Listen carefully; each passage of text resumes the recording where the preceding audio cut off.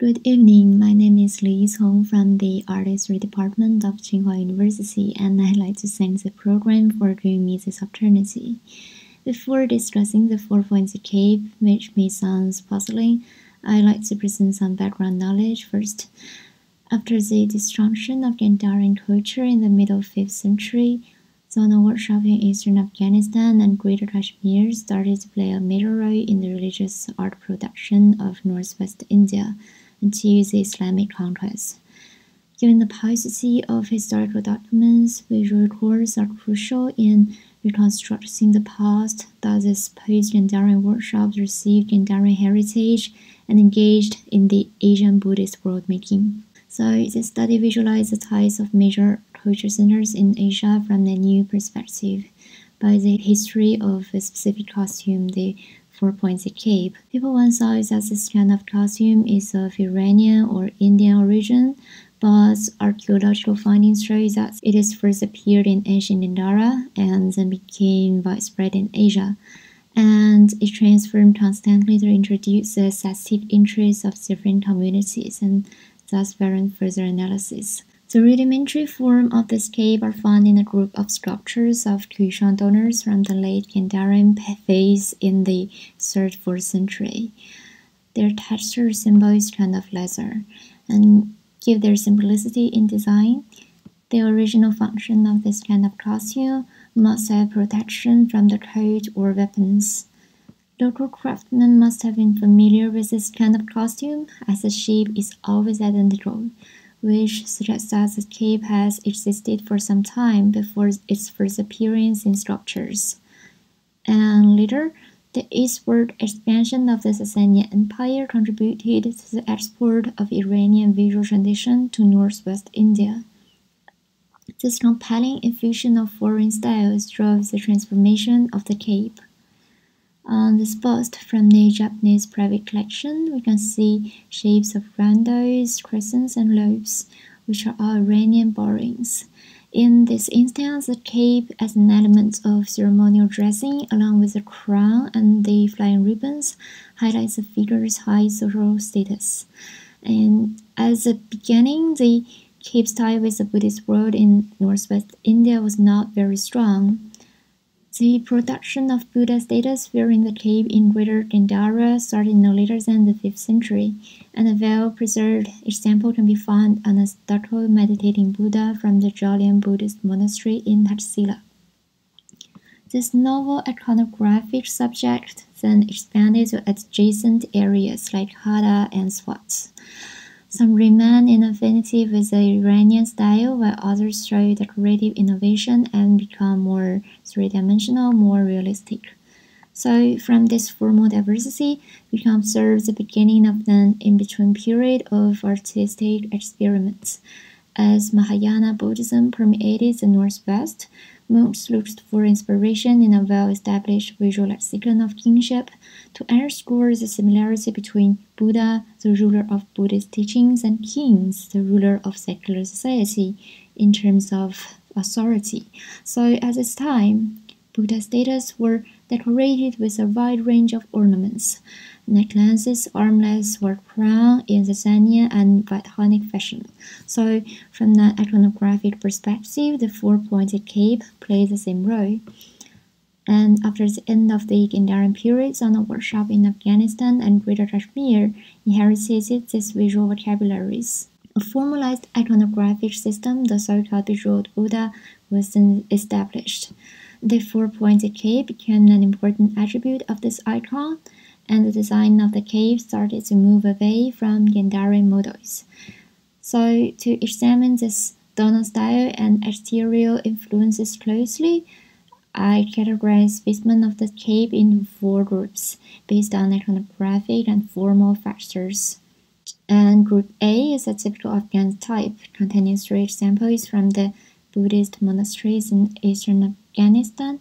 From the short flat band necklace covering the cape's collar, we can see the remaining of Gandharan fashion, but overall, their flamboyant design featured multiple layers of fringes and patterns, and complex floral ornaments contrast with the simple treatment of earlier Gandharan examples. Another type of design featured with Iranian influence exists in another art center of Afghanistan, the Bamiyan Valley.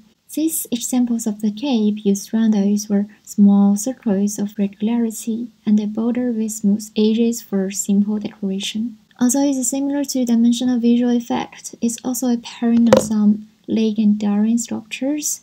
The design of Group B has no precedent and bears no Gandharan feature, for instance the short flat necklines. Thus, this group marks the formation of a distinctive Bamiyan type. This type should have been influential to other zonas workshops. For instance, the cape on the bronze sculpture is carved with small circles. But at the end of the Buddhist phase in Afghanistan, examples of the cape in Group B received Kashmir's influence. Certain decorative units, such as a pair of pendants and a pair of circles attached to the upper point of the lower hem, is common in Greater Kashmir. So Group C is of a typical Kashmir type. Examples of the cape in this group display not only a sense of regularity, but also a mixture of decorative elements from Group A.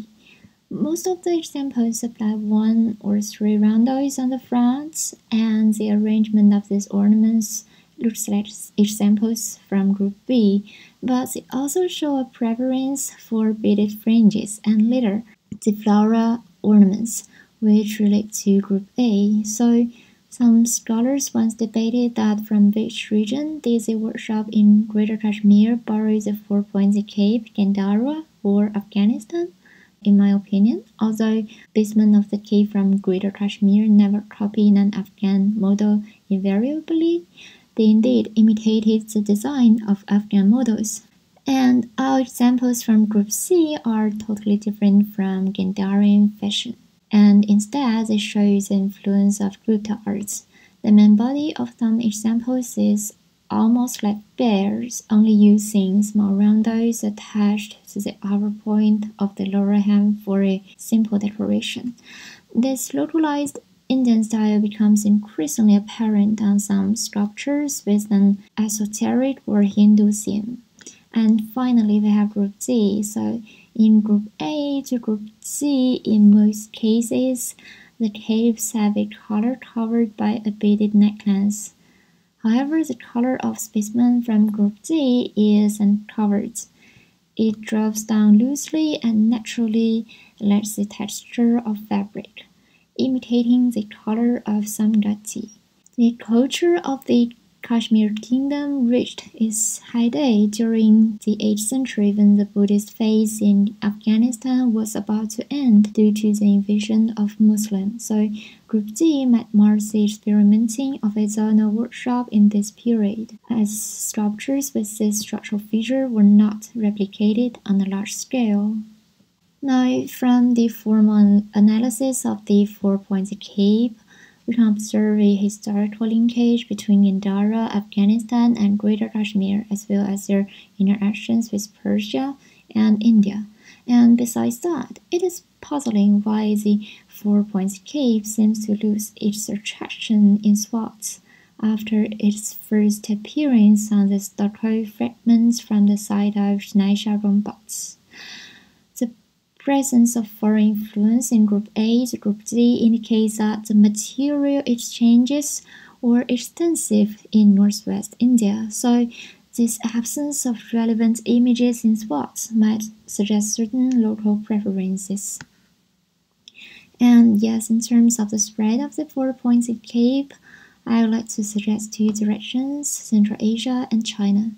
Actually, examples of the cape from Sardiana can be dated to an early age. Local administrators in Sardiana might have imitated the representation of Kushan and Iranian rulers and borrowed the 4-pointed cape from ancient Gandhara. These cape-like garments on seals and impressions that have beaded necklines and patterns might be of great importance in revealing the stylistic origin of the cape from post-Gandharan Afghanistan and Greater Kashmir. After the formation of the betrothed Buddha, Buddhist communities of Central Asia quickly accepted this iconographic system. Form evidence of this comes from the archaeological site of a Buddhist monastery in Old Merv, I'd like to propose that the grounded Buddha in the center is a faithful copy of such images from the Bamiyan Valley. However, it is very interesting that the cave itself is much more similar to the rock carving of the grounded Buddha in Chilas at Greater Kashmir, adorning with a beaded necklace around the neck and the lower hand with two small circles attached to each upper point.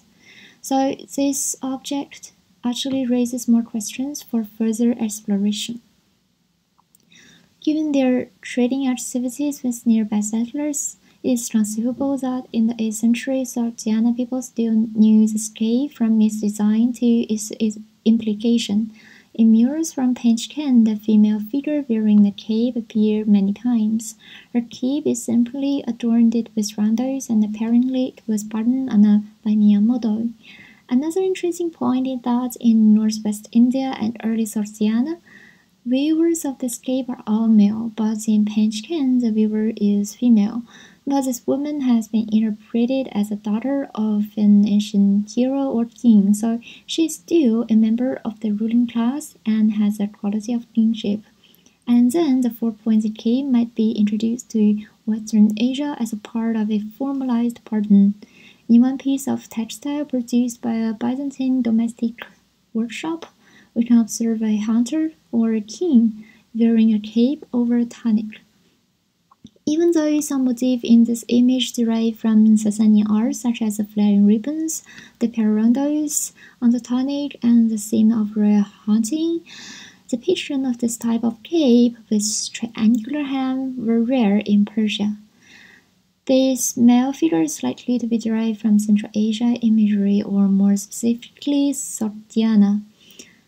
This image also indicates that the costume's implication of kingship is unchanged in the secular world. And finally, let us move to East Asia. On the southern Buddha relief on the Legutai Cave, Loman grottos, we can find Buddha wearing the four-pointed cape. And this cape used connecting beads as a border, which indicates a stylistic connection with the specimen from early Central Asia and Group A from Afghanistan. They also wear a short, multiple-strand beaded necklace, like the necklace of the terracotta bust from the Buddhist monastery of Fandukistan. On a suit painting from Dunhuang, however, we can see a grounded Buddha wearing a cape. He is touching the earth, and this is actually features of the Bodhigaya image prevailing in the Middle Tang period. So it has been regarded as a combination of the grounded Buddha image from northwest India and the Bodhigaya image from India. The cape in this image has pendant and the collar covered by a beaded choker. We can also see the pair of shoulder decoration in Kashmir fashion. Thus, this cape might have adapted from the model from Greater Kashmir, but its shape looks like a flower in blossom, so maybe to follow the trend of wearing flower patterns in the Tang Dynasty, Chinese craftsmen redesigned the shape of the cape. And in the future, I'd like to explore the connection between the Gandharan four-pointed cape and another traditional Chinese costume, yuanjian, that became popular in the Song Nanjing dynasty. And finally, although the earliest four-pointed cape displayed formal diversity, it was a local fashion in ancient Gandhara. As a separate item, it is less possible for ordinary people to introduce it to the outside world. But the involving Buddhist ideology knows a kind of costume with religious qualities, and the workshop in post-Gandharan northwest India welcomed it as a part of Gandharan visual lexicon that facilitated its spread to other parts of Asia, and it deserved an iconographic element that continued to transform to items with the aesthetic preference of varying secular or religious communities. And by taking this object-based angle, we can observe Islam's journey along the Silk Road, and we demonstrate its closeness with the Buddhist societies during the late antique and early medieval times. This long-forgotten traditional costume can actually become a piece of visual evidence demonstrating the vitality of the Gandharan material culture and the transculturality of Asian Buddhist world making. Yeah, here's a reference, and thank you all for attention. Thank you very much.